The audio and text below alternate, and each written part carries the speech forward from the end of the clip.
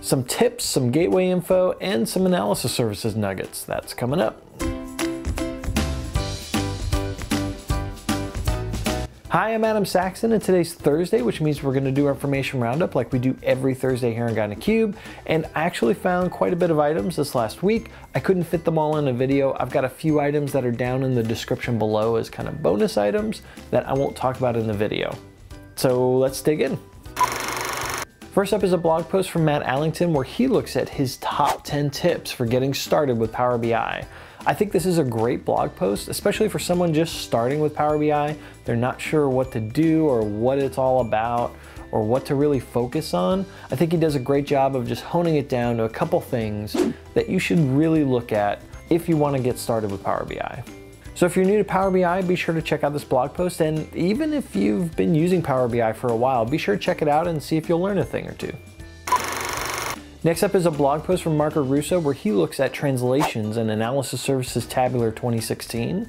This is a new feature in 2016, and he looks at how to create, how to edit them, how to work with them inside of Tabular.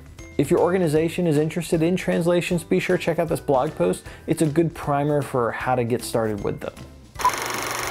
Moving over to the on-premises data gateway for Power BI, ODBC is now supported for scheduled refresh. So that means you can create a data source for your gateway that uses an ODBC connection. This is great for data sources that may not be available natively inside of Power BI. So if you've got an ODBC driver, you can just go ahead and use that. Also, if you're using R script inside of your Power BI desktop file, the personal gateway now supports refreshing that as well. Another tidbit in this article is that there are performance counters available for you to troubleshoot performance issues with the gateway itself. They've been there for a while, but there's a link to a blog post that goes into detail about what they are. So be sure to check that out if you're interested in troubleshooting performance issues. A pricing update was announced for the Power BI embedded service. This is the Azure service where you can go ahead and embed Power BI items into your web applications or just anywhere. And so the change is all about session-based pricing. So actually publishing the file and getting items embedded into your application doesn't cost you anything. What's going to cost you is if you go above 0 to 100 sessions. There's a great breakdown for you in this blog post, so if this is something that you're using, be sure to check this out to see what's coming your way. We had an update for SQL Server Data Tools, and in that update, there is a Tabular Model Explorer.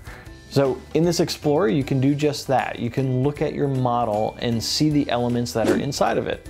Kai Uncroft does a great job of talking about how this feature works. If you're creating analysis services tabular models, you're doing that in SQL Server Data Tools, be sure to update to the latest version so that you can start using the object model. Okay, what was your favorite item? Go ahead and leave that in the poll up above or down in the comments below and let me know. Also, let me know if there was an item that I didn't mention that you thought was interesting. And if you liked the video, be sure to subscribe for more great content. Every Thursday I do an information roundup, and every Tuesday I do a technical item. So thanks for watching and keep being awesome.